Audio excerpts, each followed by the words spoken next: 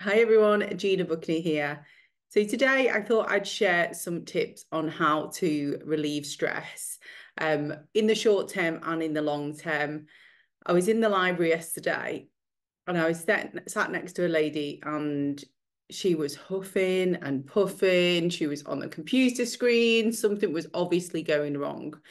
And she was taking lots of deep breaths and sighing and which I was sat next to her thinking, I hope you haven't got anything because I don't want to catch it. But no, she was very, very stressed.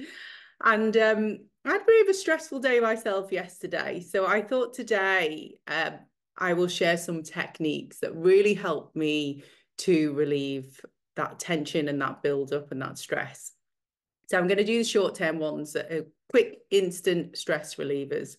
So number one, the physical sigh. And that's what the lady was doing in the library yesterday. Like, just let it all go with the breath. Try it now. It actually feels really good. And you can make the loud sigh if you want. She was. So yeah, I talk about this a lot actually. I do 3 deep breaths when I've talked about it before. And this is before if I go on stage or if I have a big presentation or something that's really important to me that is causing me a little bit of stress and anxiety and I need to shake it off. And it's like, right, okay, 3 deep breaths, breathe in, hold it, release the tension. But this physical sigh, it's just one breath and just try it today and see if it helps. So that's number one. Okay, number two is walking. And some of you, again, if you follow my social media, you see I do a lot of walking. I've been setting myself challenges. I did over 250 kilometers last month walking, 400,000 steps.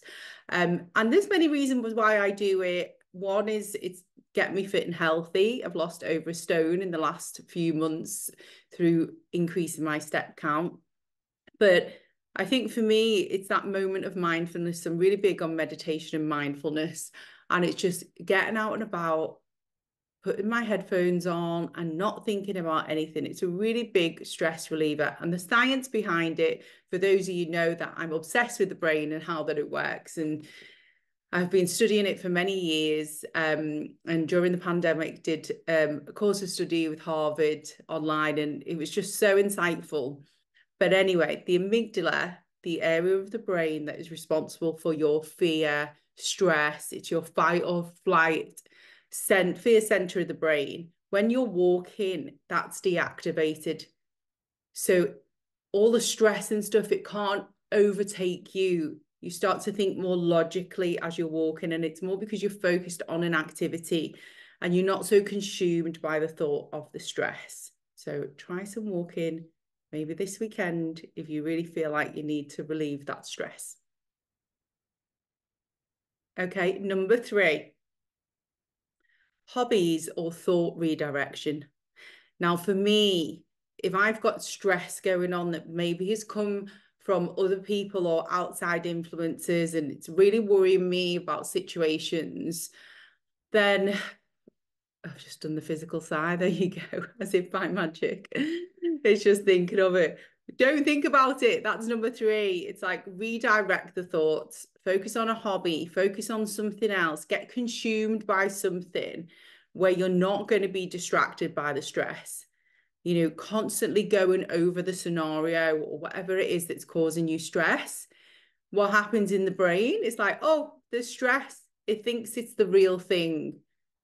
It's that amygdala again. It kicks in and it's taking over all logical thought. So you've just got to distract yourself. Take up a hobby. I'm doing Spanish. Find something that just distracts your brain and you can focus on that in the moment. They're the 3 quick ways to relieve stress. If you want to know the longer term tactics that I have or strategies, I should say, because these short term are the tactics, quick tactics, as we say in project management. If you want some strategies for longer term relief of stress, then subscribe and I'll release another video on this. Leave me a comment so I know this is valuable to you. And yeah, I hope that helps. Try one of those or all 3 of those today if you're feeling a little bit overwhelmed.